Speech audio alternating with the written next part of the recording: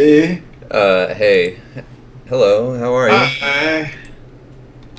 Welcome to Crimson Daggers Bloodsports. Crimson Daggers Bloodsports. If you don't know, this is the event in which we judge our character challenges. Yep. And this week's, or 2 weeks, 2 week challenge was Swamp Elder. You had to do an elder in a swamp. Yeah. It had to be an original idea. Original as in not the first thing you think of. You just plan for it. You do some research about swamps, show us what you did, what you learned from it, what you learned about the dominant species of a swamp, anything like that that could inform your decisions as to what a swamp elder could possibly be. Yep. And then you had to show us studies with everything you did, and yeah, you just basically had to show your thought process, everything that you learned, and what you did to sort of bring something new to that kind of generalized idea. Yep. We have the top 3. We had about, I think it was 33 entries, which is great. Yeah, just so you guys know, it's not going to be like last time where we go through every single person. We're just doing the top 3 now. Yeah, that would be impossible. So yeah, going through 33 people would be crazy. Yeah, we'd be on here all night. Because, you know, this thing's just going to keep on growing, so we have to find ways to be able to, you know, devote enough attention to the few people who are in the top, you know what I mean? Yeah. So, everybody, is this working good? Can you guys hear us okay? Is it being laggy or weird before we get into the judging? Yeah. We just need to know. I got the chat open in another computer. Audio's all fine. Everything's fine. Awesome. Alright, cool. Yeah, it was lagging before. Not anymore. Okay, so first we got Lee Pfenninger. I don't know how to say your name. I'm sorry. Pfenninger. Pfenninger. Pfenninger. Yeah. I'm sure it's just Pfenninger. Pfenninger. Lee. Hey, awesome stuff, Lee. Yeah, this is great. Automatically, I thought the swamp from the movie The Patriot. Yeah. And that's what it is. You got an original design. He's sort of like he reminds me of like an old person. He reminds me of a turtle. He reminds me of an alligator. Yeah. He's a combination of all sorts of stuff. It's really simple. You got the idea of old with the gray in the background. It's moody. He's got a cane. You know that he's been there for a while. There's ruins everywhere. He threw in some graceful birds to contrast what he looks like, which is kind of cool. Yeah. I really like this image. You know, obviously you put thought into it. You didn't just run with what's expected. Yeah. Yeah, I really liked it. The only crit I have, I also really like it. The only crit I would give you on this is the environment of the swamp isn't too prominent. Yeah. You've put some ruins in the background and you've hinted at some trees and water, but you didn't really push that swamp environment to a degree of finish. You know what I mean? But the character works really well, and the mood of the swamp is there. So.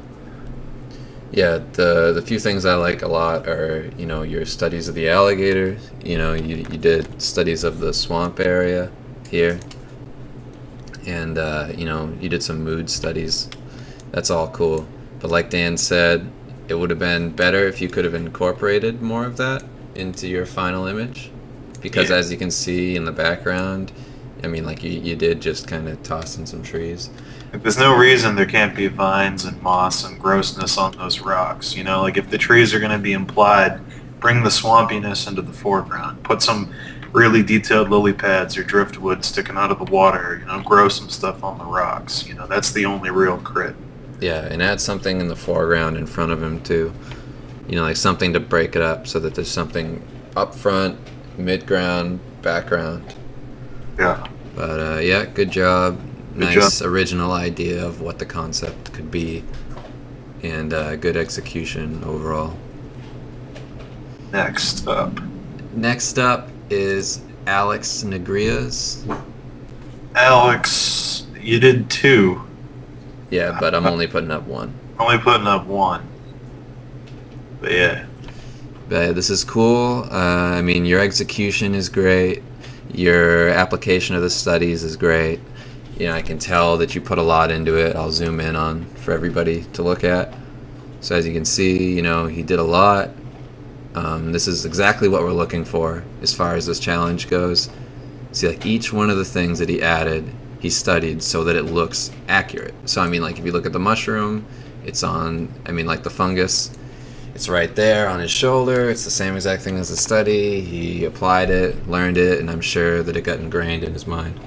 Yep. The only crits I would have, again, gonna do this again. I like the image, I like what you did. The only crits I'd have is two things. One thing is you changed the illustration up and made it more of a narrative by adding a house in the very far background and a little girl or boy standing in the field in front of the house.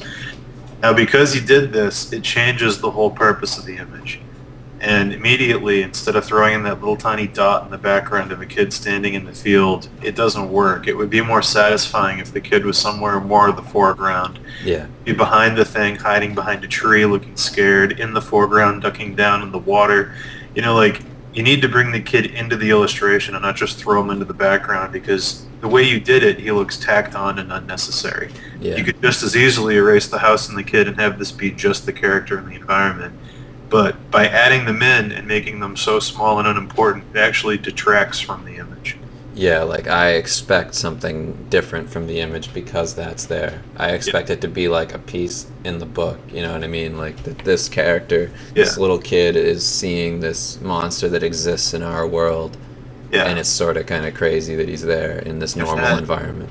If that thing's turning and looking over its shoulder, being all creepy, then immediately I think the kid should be in the foreground hiding behind a stump or something, scared out of his mind. Yeah. Like, you know, throwing him in the background, just tacking him in just seems kind of lazy.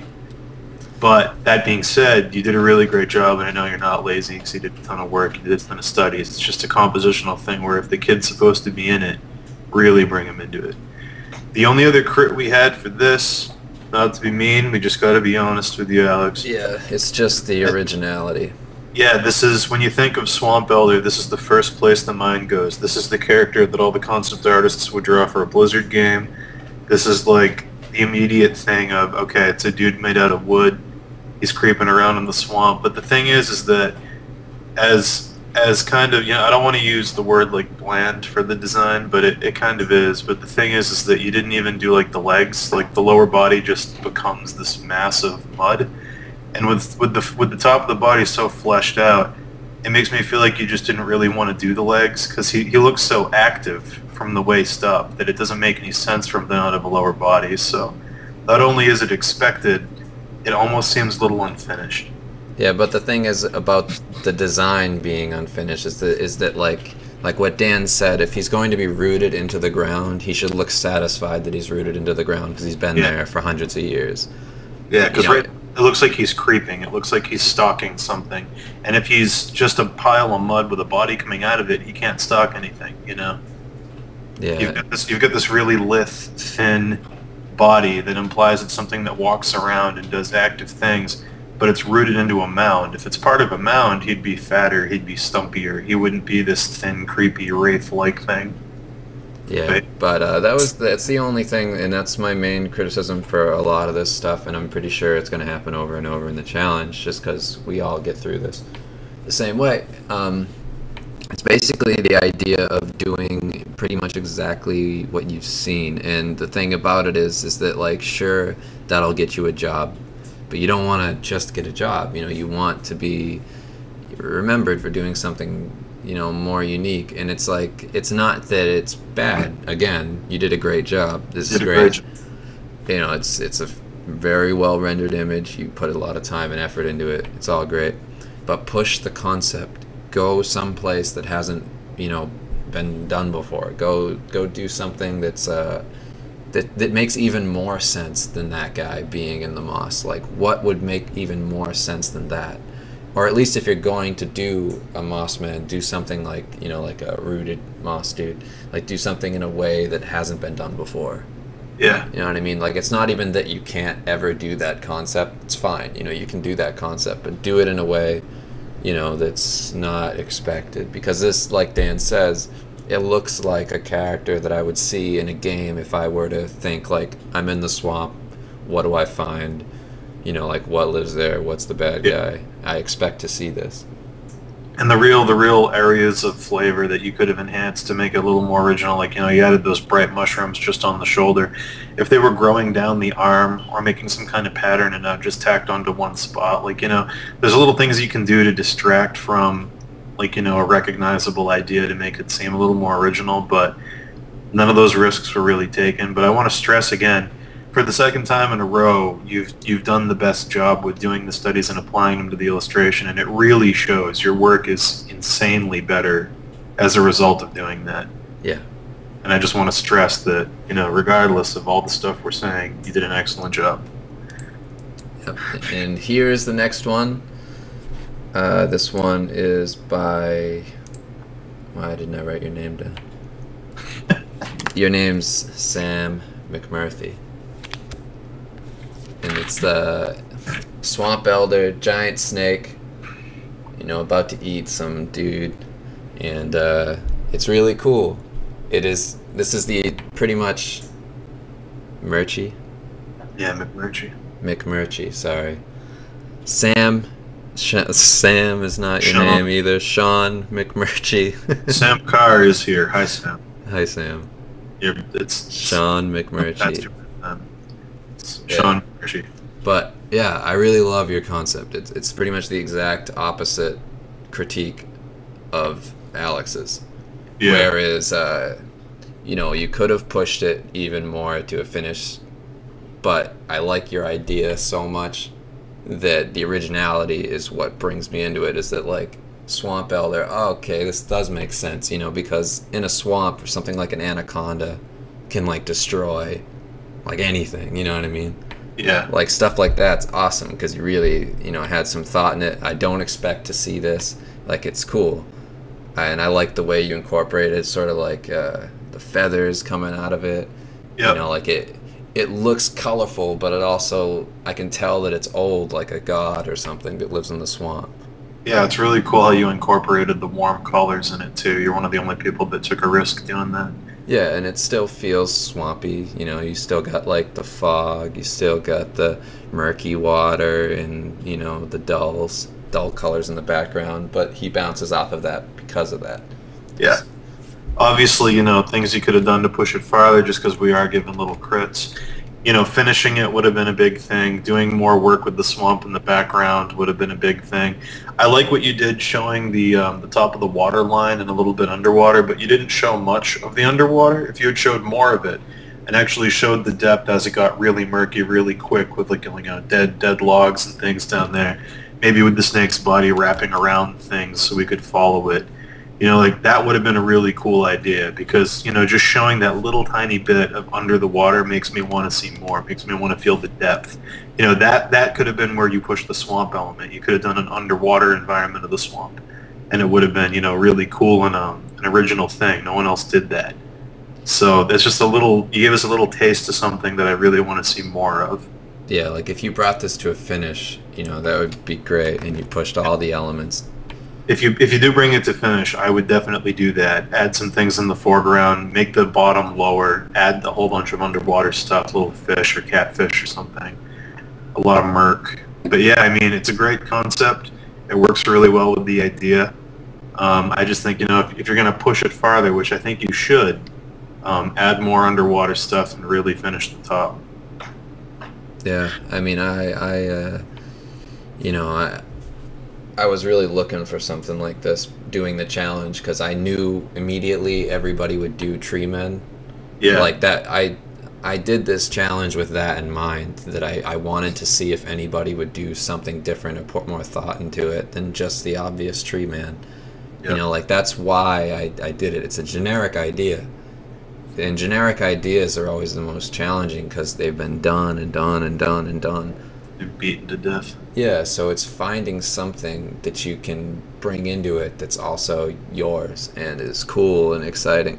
And just in general, overall critique for everybody, you know, do the research, mind map the thing, write down swamp elder, circle swamp, circle elder, branch off in all directions on the paper, write down what each thing means to you, and then branch off of those, and then connect the dots. Like look up stuff that's in the swamp. What is an elder? What does that conjure up? Like a chieftain, all this other stuff. But yeah, try and just think more about your concepts before you just jump right into it. So, yeah. So without further ado, I guess we'll announce the winner. Yep, and the winner for this Bloodsport 2 challenge is Lee. Congratulations, Lee. Lee. Congratulations, Lee. You did it. You did it, Lee. You won. Lee, you won because you took a risk with the character. You did something that is organic and works in the environment, while at the same time is, an original take on something that actually exists. This thing looks like, a believable creature that would exist in that environment. Yeah. Like, you did a really good job incorporating the studies into your own original design. And even though, like we said before, the swamp environment is a little lacking compared to what you focused on the character, it's still there and it still works as a mood. I would like to see more if you push it to finish, but in terms of the Swamp Elder, the challenge, this definitely worked far and away the best. Yeah, I mean, like, you did the challenge, you made an original idea, but you also brought it to a level of finish, and you applied your studies, obviously. So, it's just a matter of pushing it more. I mean, like, it's the same critique I had for, Sean, which is just great concept. Yours is a little bit more finished. So like if Sean had pushed his to a finish, and you'd push yours all the way, I would have had a hard time really choosing between the two of them. Yeah, and one thing you have in this that's going on that a lot of the other entries didn't have. I mean, again, we had like 33 entries. We had a lot, but there's two things you got to do, and one comes first and one comes second. The first is to find an original design, which is very hard to do. And the second thing to do is to add character to it, because this thing feels like a swamp elder. Yeah. It's not just a design. You actually gave the creature character, which I don't think anyone else in the contest really did. Yeah, like just look at his posture, his face, his expression, the way his eyes sags. I mean, he just looks old. He gives the feeling of old without going crazy with it, Yeah. But yeah, it works really well. Congratulations, man. So, what did you want to do next? Did you want to talk about the next one? Yeah, Lee was in here. I don't see him posting in the chat, though. He was in here earlier. So yeah, congratulations, Lee. And now we're going to talk about Bloodsport 3, which is my challenge. We've seen Trevor's, we've seen Dave's, and now it's my turn. And I came up with a really hard one. And I came up with it based on the crits I do every night on my stream. And every time I crit somebody, one thing keeps coming back over and over and over and over again. I have a hard time thinking of any paint over a crit I've done where this wasn't an issue. And the issue is composition. People always tend to bite off more than they could chew with what they're trying to draw. They have a lot of ideas. They want to fit all the ideas on the page, but they don't know how to structure it and make it appealing. So what I've done is I've come up with a very complicated thing, but it's a very fun thing that I think all of you are going to want to try your hand at. And what that is I was thinking, what's the most basic thing we can do with compositions that's still exciting and uses enough ideas that you can, do basically whatever you want with it. And what I'm going to ask you to do is redesign the cover for the original Gauntlet video game. If you guys are familiar with Gauntlet, it's the first dungeon crawler arcade game. It came out in the 70s. There's 4 characters, and you need to put all 4 of them in the same image and compose it in such a way that it's still interesting. Now, whether you do it action-based, where they're in the middle of a combat, that's fine. Whether you do it design-based, where it's literally just about the characters on the page and how they're laid out, that's fine. Whichever way you want to compose it, whatever the focus is going to be, that's fine. The trick is, though, it has to be placed on the page in such a way that it looks like a cover design. Mm-hmm. And you have to balance all 4 characters accordingly. Now, in case you don't know, when you're doing the research, the 4 characters have to be the 4 characters from the game. And those characters are Thor or a warrior, Merlin or a wizard, a Valkyrie or a female warrior, and Questor the elf. Terrible. Or an archer. So I don't care if you do literally Thor, Merlin, a Valkyrie, and Questor, or if you just do elf, archer, some kind of wizard, some kind of warrior, and some kind of female warrior. I would say do it closer to what the game is, because that would be funner and work better, but if you're really not finding a way to make a Valkyrie work, make it a female warrior.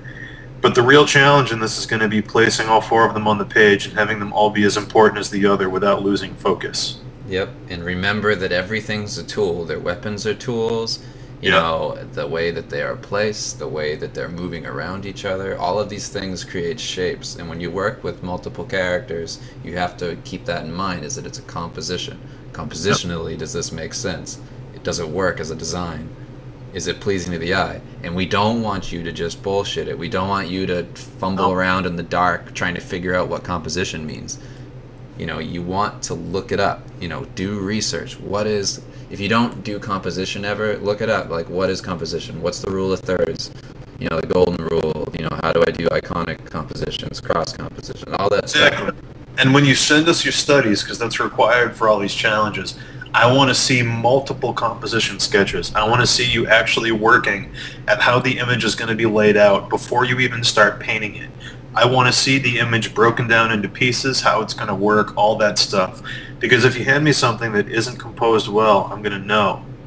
I'm going to know right off the bat that you didn't do a compositional sketch and you didn't study it. Sam's asking any specifics on format. You can't do landscape and you can't do portrait. It has to be a cover for the game. So if you're wondering, it's going to have to be an upward rectangle, and basically if you want specific details on what the size has to be, we'll put it on the post. I'll put it on the post, but basically I'm going to post an old Nintendo game cover. I'm going to post an old box art for a video game, and that's going to be the rough size the image has to be, or the rough relative shape. It's an upward rectangle. So that's what it's going to be. They have to have the weapons. All 4 characters have to be in it, and that's my only requirement. You can do more if you want to, but the thing is you have to do it wisely. If you want to include the monsters, that's fine. Just do it in an intelligent way. If you want to include the environment of the dungeon they're in, that's fine. If you want to include any of the items from the game, that's also fine.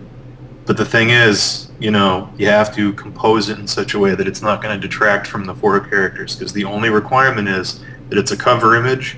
It has all 4 characters, and all 4 of their weapons are present. Yep, and it works as a design. And what I mean by cover is you have to plan on there being text somewhere, so you got to keep that in mind. Not only are you composing it on the page, you're composing it on a page where there's room for Gauntlet, the game, and then at the bottom, brought to you by Tengen, or something like that. You have to plan it like it's a cover. And the thing is, I know a lot of you are going to have a hard time with this. That's the point of it. I tried to make a really hard challenge. If you can pull this off, it's an instant portfolio piece, because these 4 characters are the 4 characters that have been regurgitated in every mainstream fantasy thing since the beginning of the industry. They're all there. Everyone knows what Gauntlet is. Everyone knows what these character archetypes are. And cover images are in high demand no matter where you are. So if you pull it off well, and it's a cover for something recognizable, it's going to be a really good portfolio piece. Hey, and you'll get exposure from this. Yep. So, yeah, so just really push yourself on this one. We want you to do something you've never done before. For a lot of you, I know that's the case. Exactly. And once you take on a challenge like this, it's not as scary anymore. So just do it full force. You have 2 weeks to do this. Yep. So you got 2 weeks from today. That's what it is, 2 weeks from today.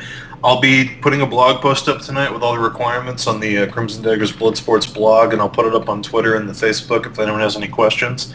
And I'm going to get off of here now. My stream is going to start in about 10 minutes over at livestream.com/Daniel's Danger Room, and I'll be doing my 2-hour study there. And if anyone's got questions about this challenge or anything else, you can feel free to ask me over there. And, you know, everybody had a lot of good entries, 33 entries, that's pretty huge. But even though you didn't win, if you weren't in the top 3, we just want to let you know that you should never surrender.